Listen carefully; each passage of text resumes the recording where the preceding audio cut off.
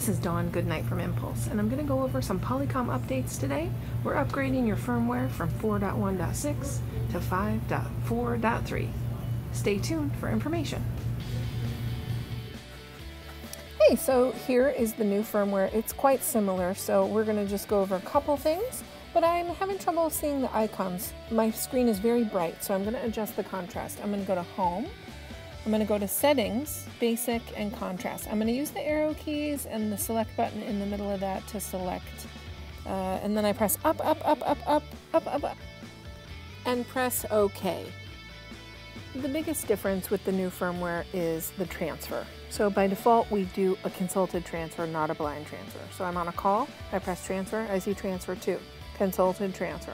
I put in the number, I can press pound, I wait for them to answer, and once they agree to the call, I can press transfer again, same as the consulted transfer is now. If I need to do a blind transfer, I simply have a call, I press transfer, but I press and hold the transfer, and this works on all the models. Then I choose blind, I press 2, and then select. And then I enter the phone number and I press pound to send the call right away. And the call will go to the phone, it'll show the caller ID of the call coming in, and it will also go to their voicemail if they don't pick up. If I am never going to do a consulted transfer and always do a blind transfer, I can set that to be my default. I press the home button, I go to Settings, Basic, Preferences, and then Default Transfer Type.